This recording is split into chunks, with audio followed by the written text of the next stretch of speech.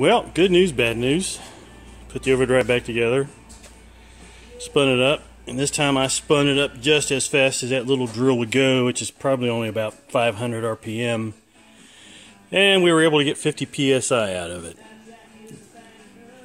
When I did my overdrive transmission, that same drill gave me full pressure, like 450. So I blew air down through the intake or the operational valve, and all kinds of air blew out past this piston. So I'm thinking we've got a worn out piston.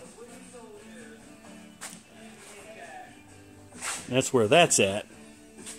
And my brother finished this patch up. Looks pretty sweet. And we had a little rusty bit back here. He cut that out. Got the patch made for it. Weld that in tomorrow. So at least somebody made some progress. Alright, later guys. Yeah, there's one other thing I was wanting to maybe ask you guys who are watching.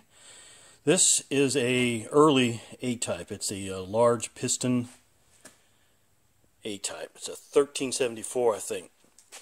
And you can't see the large piston spring now because I got that in there holding the piston down, but that spring is 6.5 inches long, which is what Moss sells their large spring.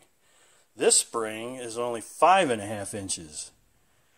Moss shows their small spring at 6.25. Does anybody out there with an early A-type know that their springs were that much difference in size? If you do, let me know. Later.